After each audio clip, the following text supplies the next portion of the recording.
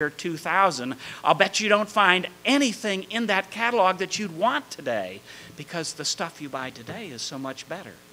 Think about the cars. Those of you who are my age, I see maybe one, think of the cars that you rode in as a kid. You know, no power windows, no power door locks, no power steering, no power brakes. You didn't have air conditioning, and most likely it was a clutch. Now you get into a leather seat with lumbar support, and if your fanny gets cold, you know, you just turn on the seat heaters. Well, how did we get here? We got here because of capitalism. We got here because of incentives. We got here because of inventors and entrepreneurs had an idea and were willing to risk it all to get there.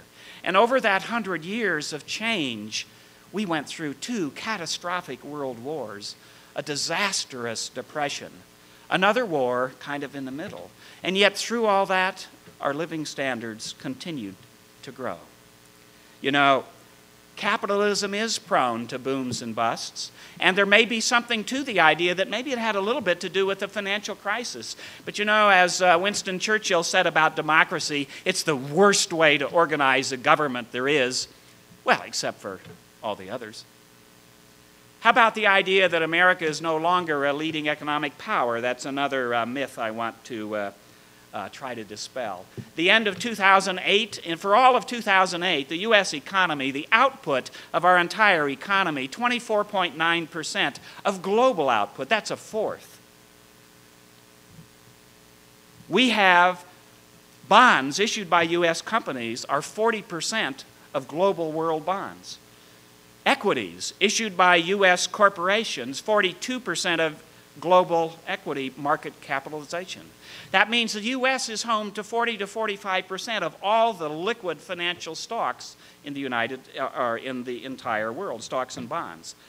The output of California, the California gross domestic product, the entire production, it's the same size as Italy. The output of Texas is the same size as Canada. You take Iowa and the 5 states that border us, it's the same size as Russia.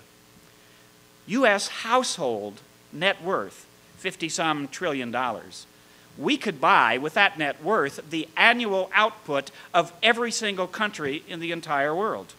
U.S. consumer spending alone in 2009, even though it was down below what it was the year before, could have bought all of the output of China plus Japan, the second and third largest economies.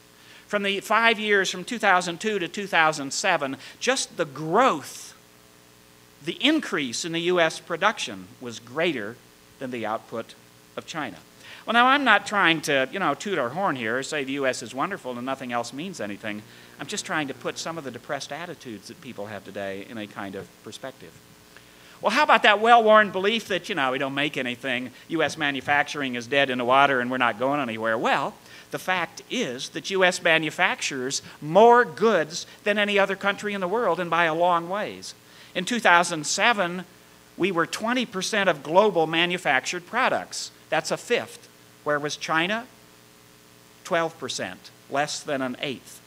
In 2007, U.S. factories and workers produced 5,250 complete aircraft, 81 million metric tons of raw steel, 10.7 million motor vehicles, 25.6 million computers, 11.6 million refrigerators, the same number of washing machines, 7 million water heaters, 1.4 million clothes dryers, 1.6 billion yards of carpet and rugs, enough to cover 6 million average-sized houses wall to wall. We also produced 12 million short tons of chlorine gas, 9 million tons of sodium hydroxide, 5 million tons of hydrochloric acid, 1.5 billion gallons of paint and associated products, $123 billion of pharmaceutical preparations, not counting medicine, and we also produced or manufactured a good share of the 3.13 billion books that were sold here in the United States in 2007. Manufacturing is a smaller part of the U.S. It's 12% today. It was 30% or so in the 1950s. Why? Because we consume fewer goods and more services. The richer we get, the more affluent we become, the more services that we choose. As our income goes up, we choose to spend money on doctors and dentists and lawyers and accountants and medical professionals and housing and recreation and education and research and domestic and foreign air travel and personal finance, and less on food and clothing. In 1950, we spent 2/3 of our income on goods, the rest on services. Today, it's 60-40, but the 60 is services. Manufacturing is smaller because we prefer tanning salons, vacation, travel, golf, and eating out. Well, I've tried to make 2 points here tonight, ladies and gentlemen.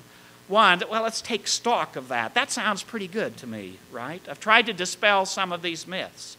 So what I've tried to do is maybe make a couple of points. One, that the U.S. is really a terrific country. We have the highest standard of living. We've been extremely successful, and we think we will continue.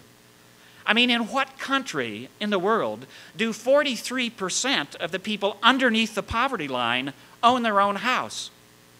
In what country do 80% of the people underneath the poverty line have air conditioning? 73% own their own car, 31% own 2 or more cars, 97% of those underneath the poverty line have a color TV. In what country do people buy 2 or 3 steps that are carpeted so Fido doesn't have to jump up on the couch but can walk up, and so his little paws don't get hurt when he jumps? No other country. You know, we were the first into Haiti, and we had the most, and that's true of every disaster. The pessimists that compare us to the rise and fall of the Roman Empire should remember that the eastern part of the Roman Empire continued for 800 years, and the Byzantine part of the Roman Empire lasted for 2 millennia. I guess the second point I want to make is that we need to remember where we came from. You know, the federal government didn't do this. The state governments didn't do it. What gave us our affluence, our productivity, our standard of living, and our lifestyles today was an inventor with an idea, a financier who was willing to finance that new idea, and a capitalist who thought he could make some money by taking that idea, capitalizing on that, and turning it into something that consumers might want. All of those people did all of those things because they wanted to get rich. They didn't do it because somebody told them. It was Robert Fulton and his steam engine. It was the Orville and Wilbur Wright at Kitty Hawk. It was Henry Ford who made the first assembly line. It was Edwin Land and his camera. It was Bill Gates and Steve Jobs and their PCs. It was Bandag here that learned how to replace or redo tires. It was George Washington Carver and his Peanuts. The wealth of a country is not determined by its pile of currency reserves, as in China. Nor is the wealth of a country determined by the billions of barrels underneath the sand in the Middle East. The wealth of a country is its ability to generate ideas, to create technology, to foster innovation, to recognize and foster the good ideas, and have those other kinds of ideas find bankruptcy as soon as possible. So I worry, I guess, that maybe the biggest risk to all of this that we have today are some of the things that are going on in Washington. You might call some of them job prevention programs. Huge new taxes, dramatic changes in regulation seem to be ahead of us, bailing out politically connected firms, somewhat politicizing the Fed, picking winners and losers among companies without consumers, without the market, without entrepreneurs deciding what those are. China is growing fast, and we need, in order to compete, we need to remember what it is brought us here. What I've tried to show tonight is that the status, when you take stock of America, we think the economic part is coming along. It's not fabulous, it's not growing as fast as we'd like it to, but we think it's moving in the right direction. And when you take stock of the society and the character of the country, we think you'll find something pretty good. We've made unbelievable progress. But you know, we didn't have a market to sell into like China did, and we didn't have anybody to finance our growth like Japan did. We do believe our future has tremendous potential, but only if we as citizens continue hard work and have eternal vigilance about, so we don't get suffocated by